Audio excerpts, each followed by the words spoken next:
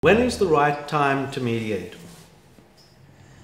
Before the first shot is fired and after negotiation has been attempted.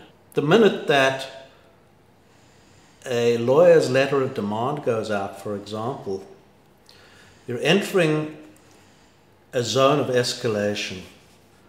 And escalation is very difficult to stop. It becomes a tit-for-tat game, which ends up usually in settlement, in a sort of mediation at the far end, after all of the costs have been wasted.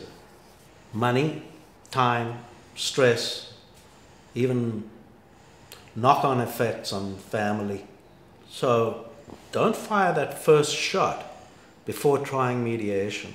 The first shot actually triggers a second tier of quarrels, which adds further to escalation that can run away.